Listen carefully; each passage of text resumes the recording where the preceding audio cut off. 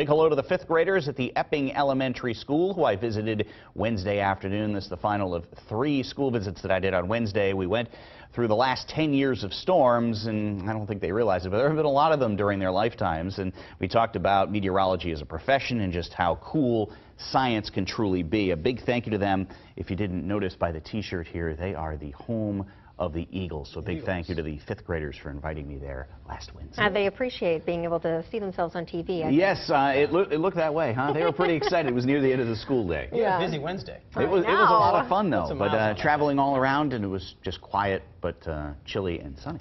All right.